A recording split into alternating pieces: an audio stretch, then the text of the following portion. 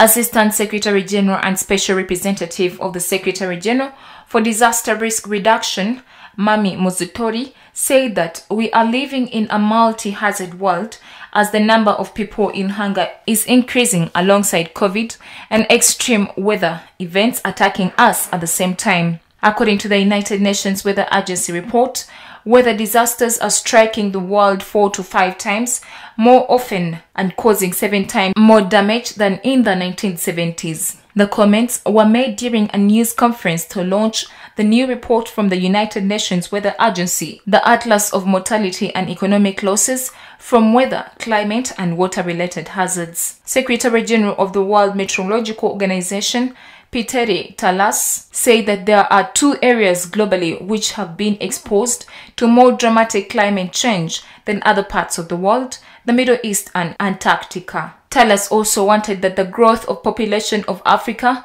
and the climate change effects will also impact the region negatively.